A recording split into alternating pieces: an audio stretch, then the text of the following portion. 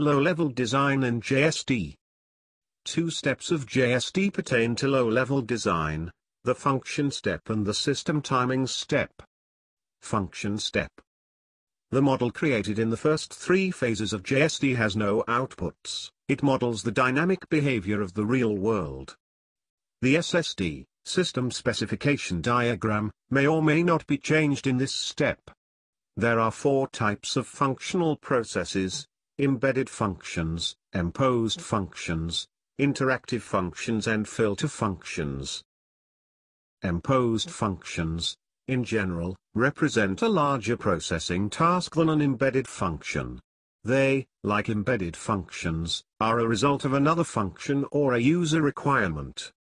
A new process must be added to the system. Interactive functions are functions that interact with the system. It takes information from the system, processes it, and outputs it back into the system.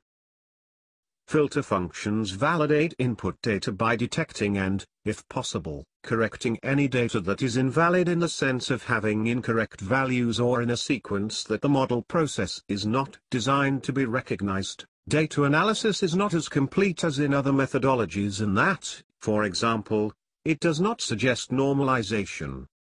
The end result of the function step is an amended system specification diagram with associated structure texts. System timing step.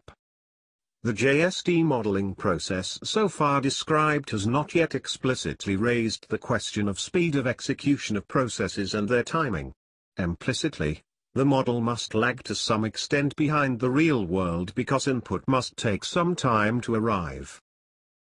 In the system timing step, explicit consideration is given to permissible delays between receipt of inputs and production of outputs. Time constraints will derive either from user requirements or from technical considerations.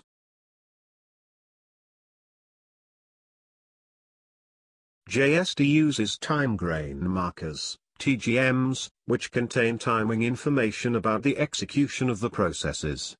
The end result of the system timing step is a specification of timing constraints using the TGMs associated with processes. Created using Powtoon.